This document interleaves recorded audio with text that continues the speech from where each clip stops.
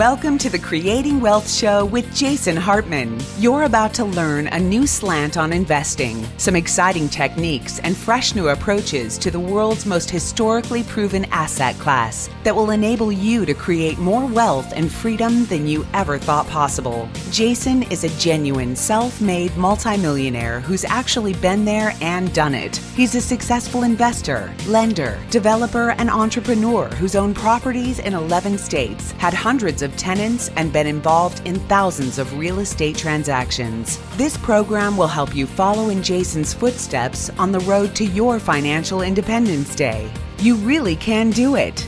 And now, here's your host, Jason Hartman, with the complete solution for real estate investors.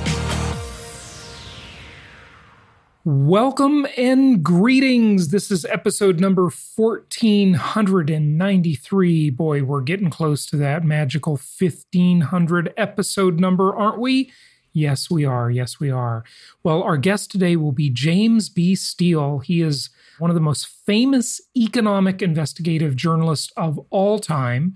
He won 2 Pulitzer Prizes, 2 National Magazine Awards, and 5 George Polk Awards. Talk about credentials. When he was at the Philadelphia Inquirer, Time, and Vanity Fair. And he's got multiple #1 New York Times best-selling books. And today we're mostly going to talk to him about America, what went wrong. The crisis deepens. But, what does that really mean to us? Well, just remember the rule of life. The people who live in the financialized economy and the people who are close to the money printers always benefit the most. And the good news is, if you're following my plan, you may not be an insider. You may not work on Wall Street. You may not work at the Federal Reserve or the U.S. Treasury. And you may not be Jamie Dimon or some other bankster. But you get to take advantage of that same benefit that they do, albeit maybe to a lesser degree. I'll be the first to admit that. The insiders are always going to get the biggest share of the money printing, but you definitely get to take advantage of it because you are following my plan. You are taking advantage of inflation-induced debt destruction. And what does that mean? That means you are brilliant. So congratulations for being brilliant. Hey, I'm going to tell you something about that in a moment, but I also don't want to forget to mention, I had the pleasure of being on RT America somewhat recently, and I'm going to be on again today with Rick Sanchez. He is a really phenomenal journalist and reporter because, he bucks the trend. He hasn't gone along with the mainstream media narrative. He's in the game, but he's also one of those people who's a voice of reason and a voice of reality in this crazy corporate-controlled media that we live in. It's just we have this bath of corporate-run media, and it's good. There are a few journalists like him, so I'm looking forward to that this afternoon. We're going to talk about forbearance and unemployment and mortgage credit availability and things like that. But relating to what I was just saying before we get to our guest, the crisis deepens. Well, the IMF, the International Monetary Fund, is out with a new report. And guess what they're talking about? They're talking about debt. And debt, yeah, it's bad, it's good, it's mostly bad, but for us it's good because we know how to game the system, essentially. And that makes debt my favorite 4-letter word. Yes, debt is my favorite 4-letter word. You've heard me say that before. So what does this mean? Well, this IMF report is talking about how global debt will surpass 100% of global GDP. Now, GDP means gross domestic product, and that usually applies to a country, but it's been applied to the entire planet, the entire human race. And that global GDP is between $80 and $100 trillion, I believe. No one looks at the global GDP, too terribly much nowadays, but that's about where it is. So if global debt surpasses global GDP, what comparison do we have for that? Well, we have the U.S., And the U.S. is getting to that 100% of its own GDP. We have certain states, and we look at their GDP, which is, of course, all of the left-wing states, the Socialist Republic of California, my former home, and other left-wing states. Well, they have the biggest debt problems. And unlike the U.S. government, they can't print their own money. They can't create a currency out of thin air. And they don't have the world's reserve currency, certainly. Now, on the other end of the spectrum, let's look at the nations. And let's look at the biggest debtor nation that is a big nation, an economy that really matters. And that would be the third largest economy in the world, formerly the second largest, but they slipped, and that is Japan. Japan's debt to GDP ratio is absolutely crazy, most people would say. It's 230% debt to GDP, 230%. It's absolutely crazy. But, the question is, what does this really mean?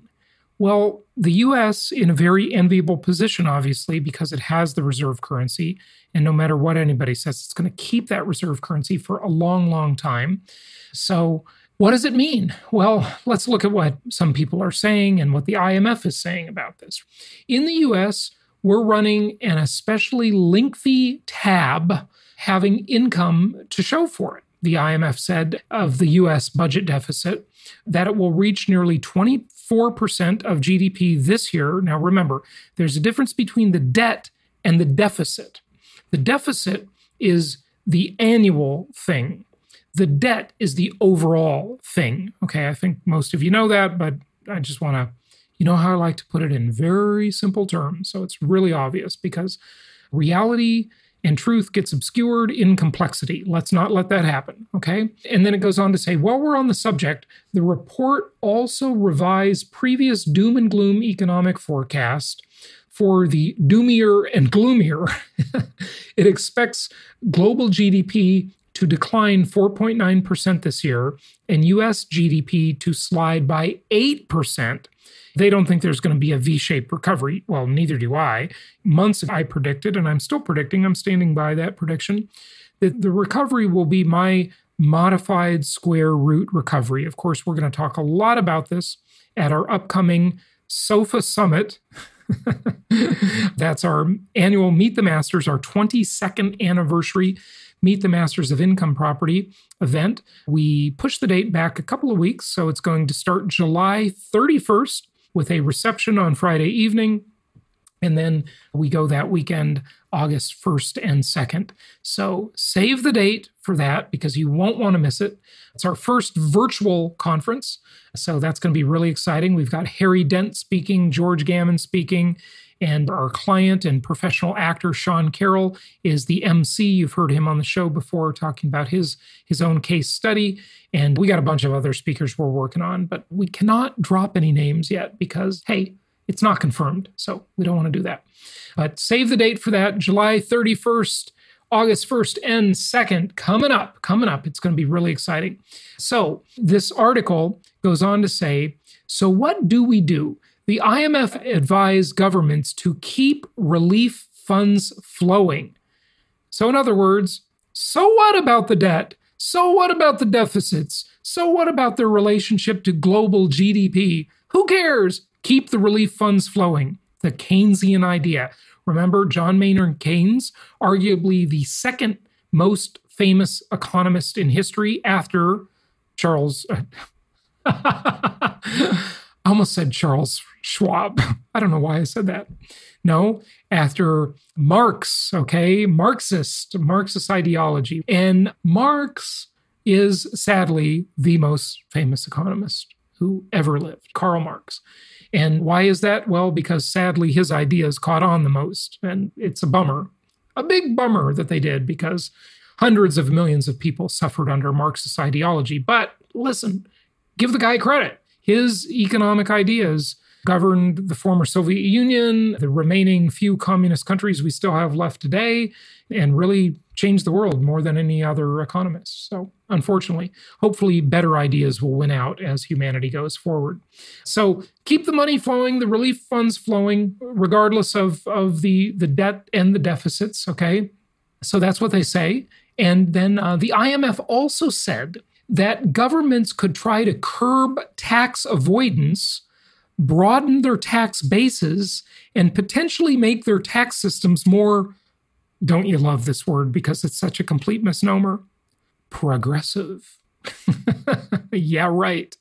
Definitely progressive is usually regressive in terms of the real effects of their taxation. Definitely true. But that's, things get a moniker. They get a name, and like everybody believes it. It's crazy how that happens.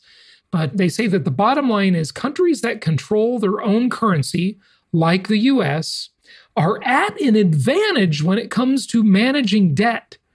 The money printers at the Fed can always make sure the federal government is able to borrow.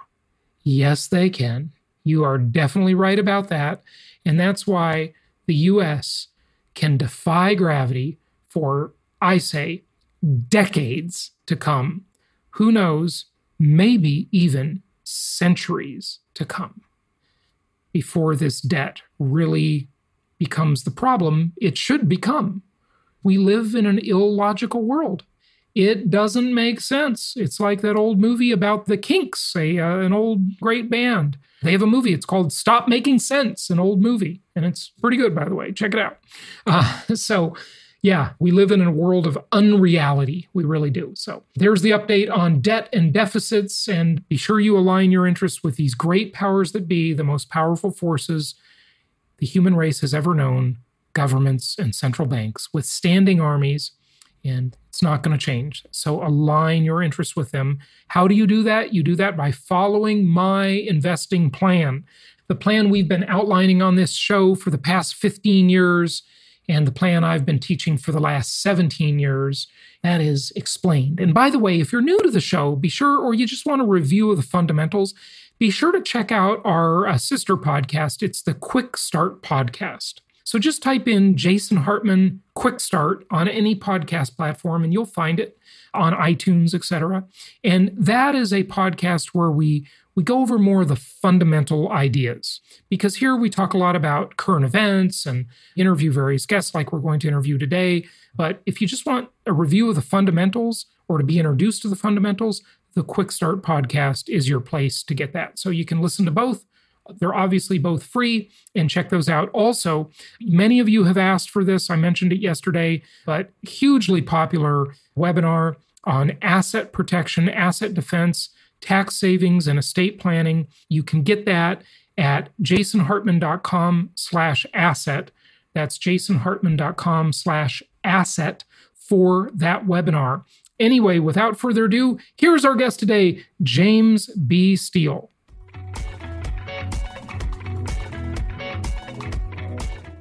It's my pleasure to welcome James B. Steele. He is one of the most famous economic investigative journalists of all time. He's a 2-time Pulitzer Prize winner, 2 National Magazine Awards, and 5 George Polk Awards, while at the Philadelphia Inquirer, Time, and Vanity Fair.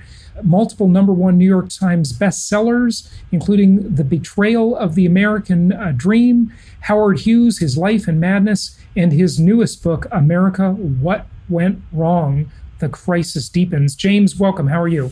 Great to be with you. I'm fine. It's good to have you on. Off air a little bit before we started, we were talking about how the middle class has just been decimated over the past couple of decades.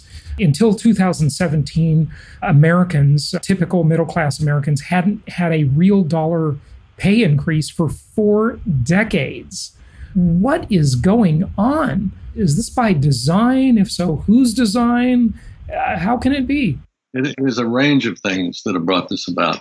But the principal things are Washington and frankly, Wall Street. It has been in the interest of both to put various programs in place which have been very detrimental to the middle class. Part of it has been a lot of it was deregulation, various industries, airline, trucking, certain financial industries created all kinds of problems with home ownership as well as debt and so forth. That's one. The tax system, in our mind, is the single greatest driver of income inequality in this country. Most of the tax benefits that have flowed in the last few years have gone to really upper income people or corporations. Now, corporations would love not to pay any taxes at all, but the numbers are staggering here. You go back just a few decades, companies paid roughly 40% of the total income tax bill. Today, this year, it's going to be less than 10%. Now, that's all pre-COVID we're talking about.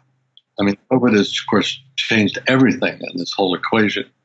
But that shrinkage is shifted everything onto the backs of individuals, both middle class and certainly upper income individuals who pay a sizable part of all income taxes. Is a lot of that the way the corporations are getting away with paying a lot less? Is it because they're doing all these offshore schemes like the double Irish twist and they've got all this money offshore? It's like it used to be that a corporation of a certain country or a baseball team of a certain city was like the hometown team.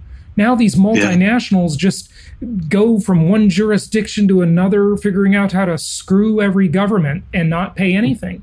It's unbelievable. And at the same time, the people who run those corporations are spouting these leftist ideas that, we need more taxes. But it's just incoherent. I don't get it. Well, I think you're right about the hometown image is a perfect one, because I think a lot of corporations were attached to whatever town they were in, even though they might have been national in scope. And all that's been out the window. And half the corporations, some of them are not even domestically owned anymore, and which most people don't even realize in that case. So that's a big part of it. A lot of it has been, certainly the global economy has been a huge factor in this, and a lot of the earnings abroad. When you say the global economy, do you mean trade deals that have offshored American jobs? That's part of it. And then other parts of it are just the companies who are just basically selling abroad as well. So it's really both sides of the equation. I mean, the 2017 tax bill had the repatriation of the funds that were sitting in big offshore accounts that all kinds of multinational corporations like Apple, Google, others had offshore, and also manufacturing companies as well. For a very low tax rate, they were allowed to bring this money, a certain percentage of it, back to the U.S. But the Federal Reserve Bank of New York studied this, among others. I don't think of the Federal Reserve Bank of New York as exactly a left think tank, right? They studied this, and they concluded that most of the money came back, went into stock buybacks, dividends for those corporations. In other words, the money isn't plowed back in to the real operation of the company. It's flowed to a very small number of people who benefited from that money coming back. So they got a lower tax rate to bring it back, and they didn't do anything to really help with that. Another one of the problems that we see, because money isn't being invested back into the country as a whole. Only the various elite, only the very wealthy, not always by design, but by the way it works out in practice. They're getting the benefit from this. And that's not going to, I don't see how that can continue over a period of time, because the middle classes increasingly will get poorer and poorer. I mean, look at median family income. When we did the first edition of this book many years ago, median family income was around $34,000. If it had kept pace, this was 1992, and if it kept pace with just the cost of living in that time, median family income today would be around $68,000, $69,000. Yeah, and it's only about $54,000, $56,000, right? It's 61, but it's based on the 2017 figure. But another way that's really much worse than it sounds is that those inflation numbers are understated. I mean, we all know that the government is manipulating the index to make it look better than it is. Right. If those were the real inflation numbers, I would just, in my head math, say that median income would need to be about $90,000, $95,000 today to equal what it was in the early 90s. But also notice that in the early 90s, when you wrote the original book, the pay increases in real dollars stopped in 1977. That's right. It's dramatically worse. And then, to add insult to injury, and you can comment on this, the pay of the C-level executives, the boards of directors, became just dramatically out of sync with regular workers. And I'm not talking minimum wage workers even. I'm just talking middle management people. It's like there's this giant separation. You're absolutely right. In fact, it's one of the most shocking numbers, I think, in this new book of ours. Peter Drucker studied this whole issue of CEO many years ago, and he thought the optimum ratio would have been 20 to 1 for And now it's like 300 to 1, 400 to 1. Person on the factory floor or even mid-level manager would get $1, 20 to 1. When we did the first edition of this book back in the early 1990s, it was then up to 89 to 1. It's almost 4 times. Some estimates now have it over 300. Oh, yeah. I know. It's like 300. It's just cycled way beyond what even we thought was going to happen when we wrote this book. People attacked us at the time. I said, well, you're against success. You're against capitalism. Against capitalism, right? I've heard those arguments. I've even made those arguments myself, but now I realize that I was wrong, because we need a good middle class. That's one of the things that has made this country great, is a strong middle class. Otherwise, we have, guess what? Civil unrest. We have a lot of unhappy people, and they're gonna burn cars and take over downtown Seattle, sadly. But how did it happen? Okay, so trade agreements, understating inflation, Wall Street monopolies, the financialization of the economy. I mean, take us into that in more depth. And it was a theme that began to develop really in the 70s by a lot of the very conservative think tanks that began to seep into the body politic that had to do with deregulation, the idea that government is filled with red tape and it's cumbersome. It's not efficient for business to operate this way. So there are a whole range of things like that. And it's sort of feeding its way into the tax system. The fewer taxes, it means there's more money to invest. But yet when they started crafting these bills, most of the breaks went to people at the top to therefore make those investments and so forth. So it's a whole series of things slowly over a period of time. At the same time, things like Social Security are not really significantly increased the way they should be. I mean, half the retirees basically depend on Social Security. That is their only retirement benefit. And Social Security has essentially been pretty much flat for a long time now. Every time there's an increase, it's offset by increases in Medicare, which comes out of everybody's Social Security check as well. So it's a range of things like that, but it was a mindset: government's evil, government's a problem, let's let the free market determine everything. I think the free market has been wonderful for America. It has given us a variety of wonderful things, but it cannot solve this problem.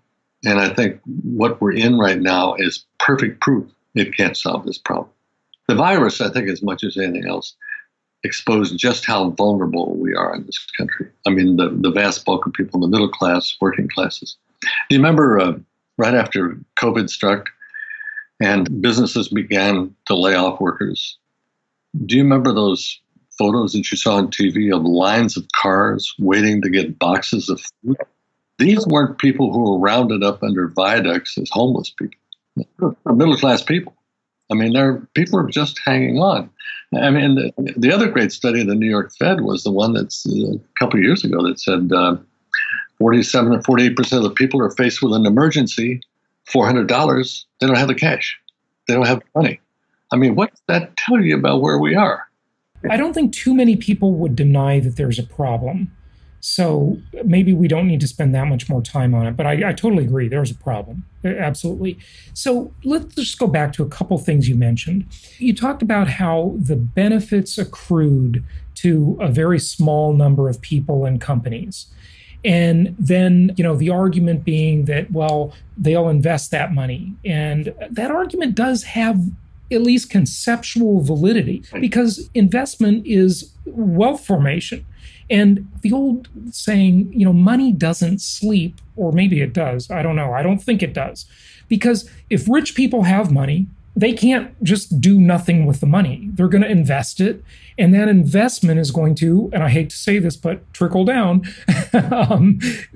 to somebody. It's going to build more houses. It's going to build more factories, create more jobs. I mean, isn't that true? It is true that obviously if you invest it in that particular way, as opposed to perhaps just more dividends or higher pay for your CEO or buying back your stock at the company, you're absolutely right. I mean, I think that's why the 2017 tax bill, which gave these big corporations that had all this money offshore a break. I mean, I wish that money coming back had been policed, so that it did exactly what you're talking about, really invested in the U.S.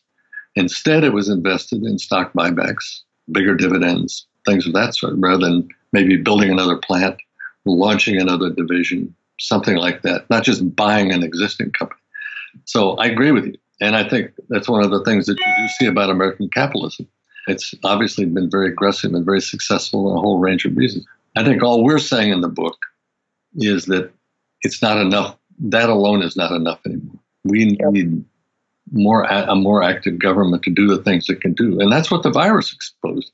I mean, the free market was totally unable to handle this, and understandably so. It's a national problem that crosses state lines, that crosses corporate lines, and globally as well, absolutely. But at least in the case of our own sense, the U.S., we didn't have something in place or anything close to being in place to think about a way to handle it. So there is a role for the government, not just for that, but think about the government dealing with the middle class on that same basis. That's what I would like to see. Think of those issues that are really harming the middle class. Healthcare is a big one. I mean, that could be solved. That could take a lot of those expenses off. How would it be solved? Don and I have advocated for years a single payer system. That's probably not on the radar, even if the Democrats win Congress coming up. But I mean, you are aware of all the criticisms of those systems in Canada, the UK. I mean, you die waiting in line, no innovation. The Canadian criticisms are way, way off base. And the reason I know this in part, my sister's lived in Canada for 40 years. So I actually know what goes on up there. In Canada, you wait if you need a hip replacement. But if you're seriously ill, you do not wait in Canada. And actually, most of the public opinion polls in Canada show Canadians are more, that system has a higher approval rate than our own. So that alone tells you something that the UK is a problem. But look at the single payer systems in France and Germany. Very high level of medicine, very high level of care. So it can be done. To be fair, though, France and Germany and Europe in general is a disaster. And Canada doesn't have the type of immigration. They have a much smaller population. There's so many differences. No, there are differences in all of these places. But and Germany is in certainly a downturn now, but don't ever underestimate the Germans, what they're going to do there. And France, I think, is consistently, people underestimate in some ways the internal strength of much of that country. Certainly the healthcare system. If you have any doctor friends who know French doctors, they will tell you the French medical system is a very high level, very, very high quality. But anyway, back to the main point. The single payer could be in many different ways. The UK, they actually pay the doctors. You don't have to do it that way. It could be a whole range of other things. The Canadians who are criticized, you can go to any doctor you want in Canada. You can't do that in the US today, depending on what your plan is. So there's mixes and matches here all over the place. On the healthcare thing, there are just two things we could do that would just be simple first steps. Number one, and that's what Trump has been working on, is make the pricing transparent. Like, how in the world did we get to this stupid system where the patient is detached from the cost of everything? In no other area of life does it work that way. When I take my dog to the vet, I evaluate treatment based on knowing the cost. And I can call another vet and shop. You get the insurance in there, this other party. And it's like, I go to the doctor and it's like, run every test you want. I don't care. I'm not paying for it. It's just a silly system. And then let the insurance companies sell across state lines to increase competition. I don't have any problem with that at all. And in fact, the book that Don and I wrote about healthcare 15 years ago talked about the oddity. If you were standing in a line to buy groceries, if you had a box of cereal that was $2, why did the guy behind you, that same box, why is it $5? It's like airline tickets. And so, there's no doubt there's tons of things that could be done. But I think one of the most important things would be to figure out a way to get these costs down for middle-class people who actually even have insurance, let alone provide it for the ones who don't have it.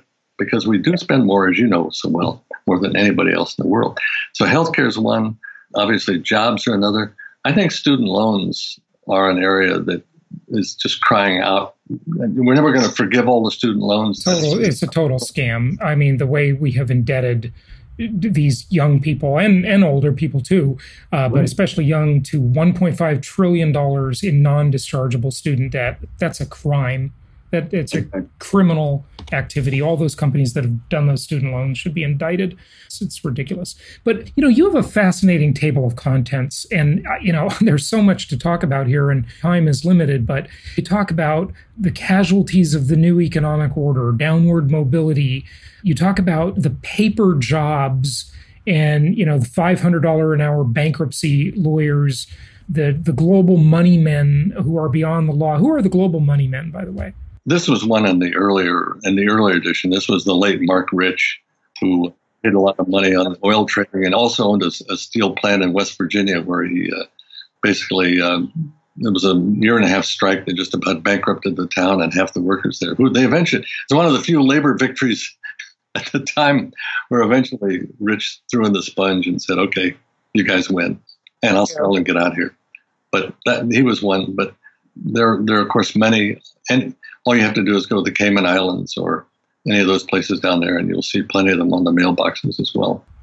Absolutely. So it's the offshore games, all the tax games, and those types of things. Right. Has the American dream ended, or is there some hope here?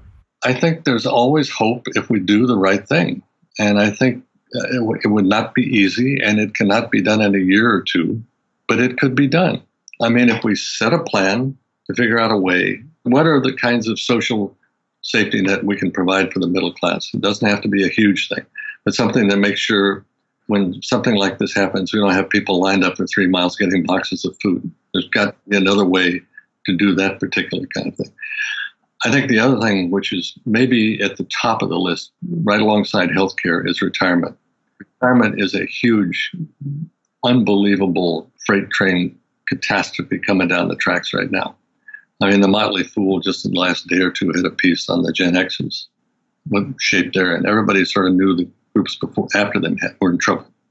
The death of pensions and the shifting over to the self-directed 401ks and 403s, all of this has been more convenient for companies, but it's going to be a disaster for workers down the line, because those funds, and there's nothing wrong with those funds, but they're just not going to produce the earnings. They're not going to produce the return that people need in the middle class, like pensions did of old.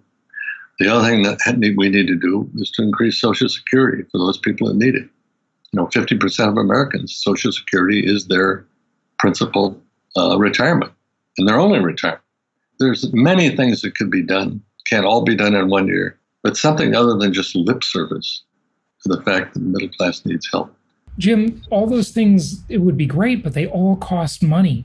And we are running huge deficits, huge debt. With coronavirus, it got much worse. Doesn't money printing cause problems? Can you just do that? And these things have consequences, right? You can't do it all at once, but I think we're going to have to figure out one or two things to do. I think we need to invest in a way that creates jobs. The simple thing that Don and I have been talking about for years is infrastructure. And a lot of people, Democrats and Republicans, both talk about that. That's certainly one, not just roads and bridges, but other kinds of things, high-speed telecommunications and a whole range of things, maybe parts of the green energy concept. But there's ways to do things, but you have to make some targets and stick with them. Can't do it all in 1 year, but we need to at least start thinking about this other than just wringing our hands about it. So if the government is going to give people money, I couldn't agree with you, that the New Deal concept was okay, put people to work. That just doesn't seem to happen anymore. The government just gives out money and says, stay home and become a lazy loser. That's basically what the plan has been the last 5 decades. Well, I think that's been true. We've seen this year after the virus in particular. But that's the kind of thing where I think if we had national plans for something like this and thought about it, we might be able to respond to that better rather than just printing these checks now and sending. People are getting the money now. It's good because they're in bad shape. But that's not the solution. The solution is trying to figure out what is the foundation that makes the middle class viable again. What are those jobs and what are those benefits? It's sort of easy to answer that. It's jobs onshore. It's higher paying, higher skilled jobs, and having a newfound respect for vocational type jobs. Absolutely. What's wrong with being a plumber? No. I don't want to do the job, but there are people out there that want to do it. And we have just destroyed so many of these jobs. You're right. And, frankly, that's the Trump agenda. Love him or hate him, but that has been part of his plan to give those jobs a new level of respect. Why do people need to go to a university, get a degree in feminist studies that has no job market, and be $70,000 in debt to a silly student loan? Absolutely. Couldn't agree with you more on that. Not everybody needs to go to college.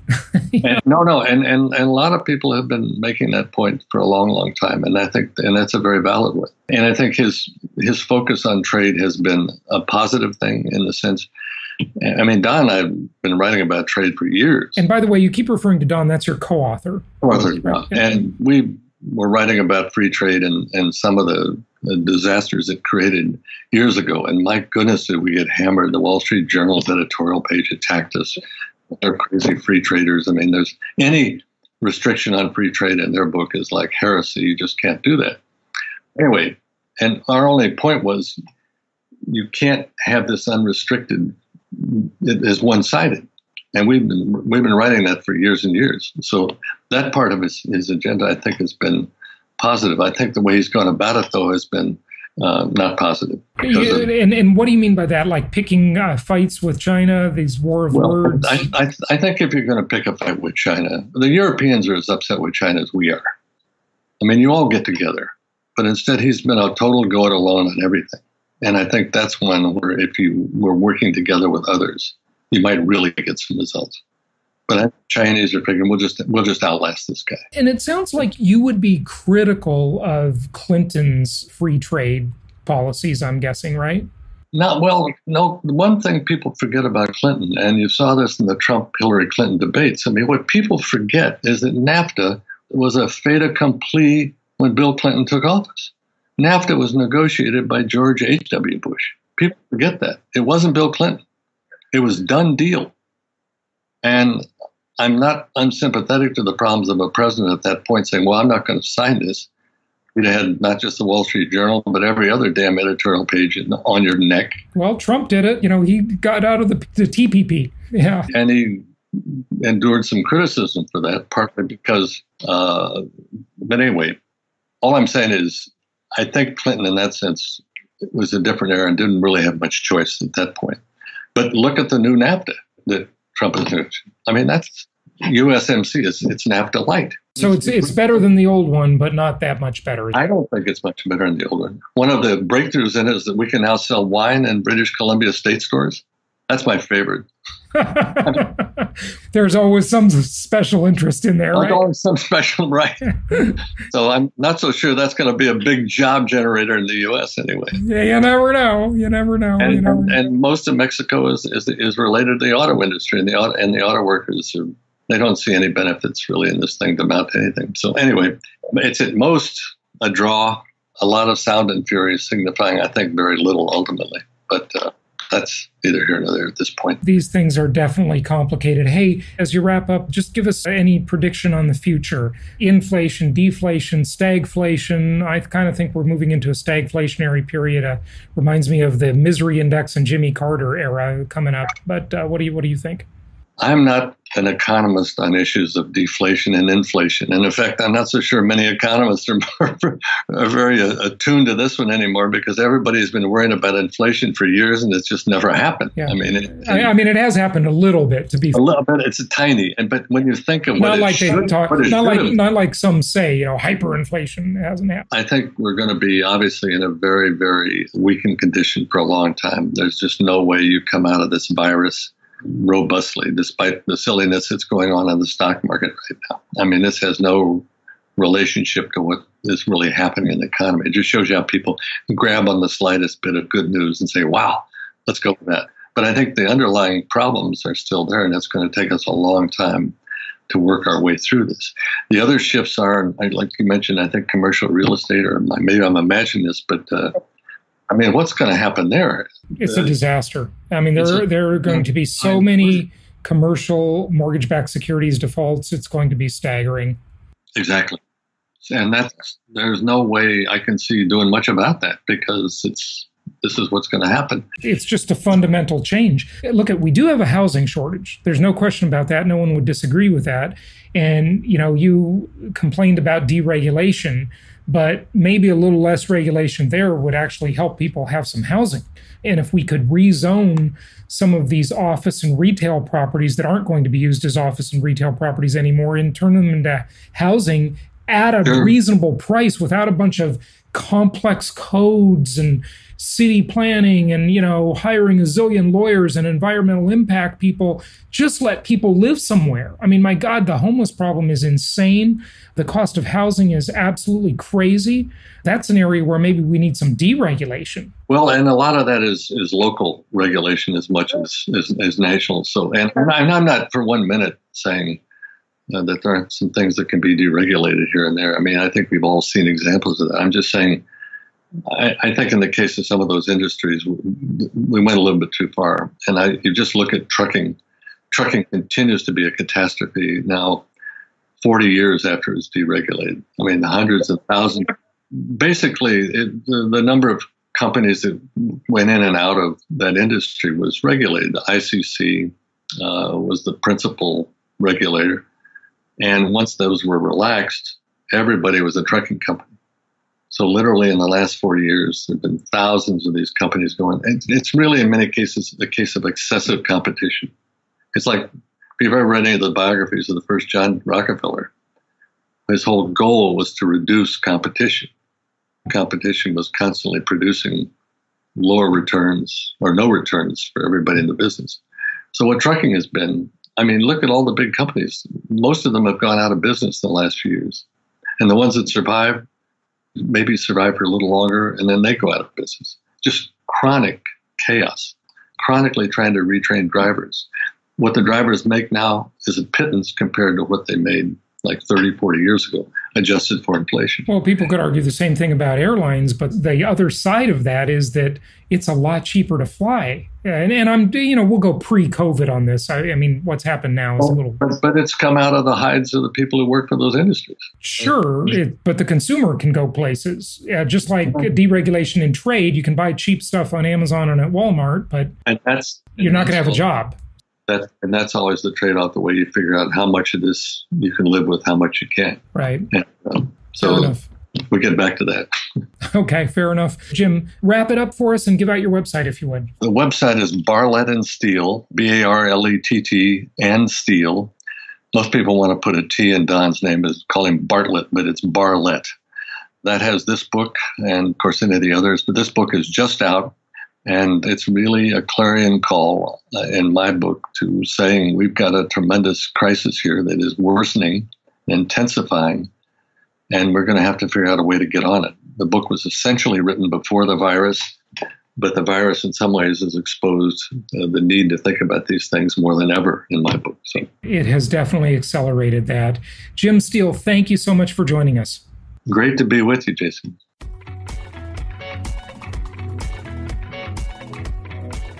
Thank you so much for listening. Please be sure to subscribe so that you don't miss any episodes. Be sure to check out the show's specific website and our general website, hartmanmedia.com, for appropriate disclaimers and terms of service. Remember that guest opinions are their own, and if you require specific legal or tax advice or advice in any other specialized area, please consult an appropriate professional. And we also very much appreciate you reviewing the show. Please go to iTunes or Stitcher Radio or whatever platform you're using and write a review for the show. We would very much appreciate that. And be sure to make it official and subscribe so you do not miss any episodes. We look forward to seeing you on the next episode.